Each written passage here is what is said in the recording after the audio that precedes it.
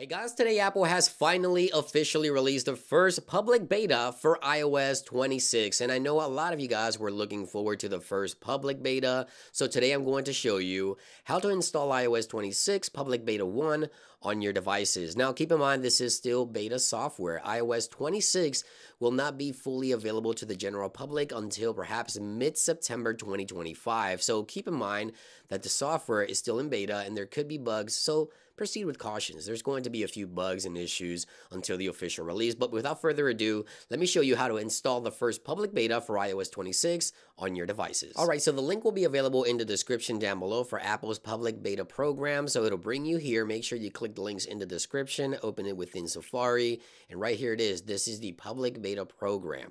Now you want to scroll down and sign up. Now once you click sign up, make sure you enter your credentials, right, and log in with your Apple ID and password, the same one you have on your iPhone, or you can sign in if you've signed up for public beta programs before. So if you've signed up before, just sign in. If you haven't, just sign up. So click on sign up or sign in and then log in with your Apple ID. Once you do, it'll bring you to the next step, which is obviously select the beta that you want to test, which is iOS in this case. Scroll down and then right here says enroll your device. So click on enroll your device.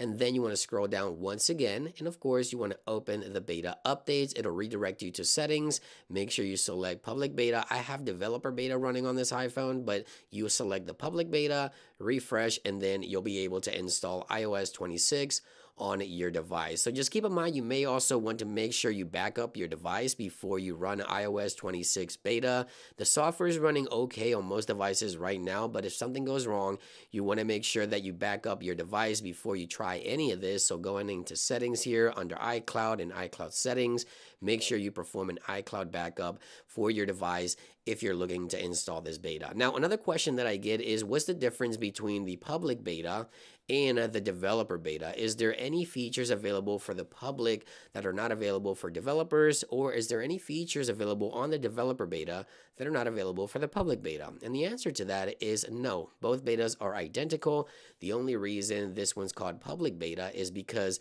this comes a month and a half or two later after the developer beta was released, in order for Apple to have some time to sort out some of the most critical bugs so that you don't have too many issues. But with that being said, there's still going to be some bugs until the official release in September. And even with official software, there's always bugs. So there you guys have it.